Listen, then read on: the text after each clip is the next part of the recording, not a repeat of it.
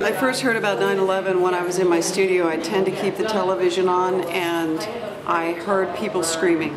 So I got up and I went, and it's a small thing, I don't normally watch it, and I sat there, I couldn't move. I couldn't move for the entire duration of the way it unfolded. It was horrific. I don't even want to talk about it.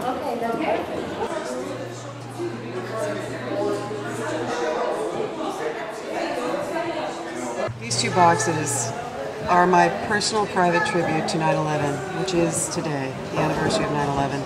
And the two dogs are gazing at each other, and they're on top of very old door locks, representing not just the closing of doors, but the opening of doors.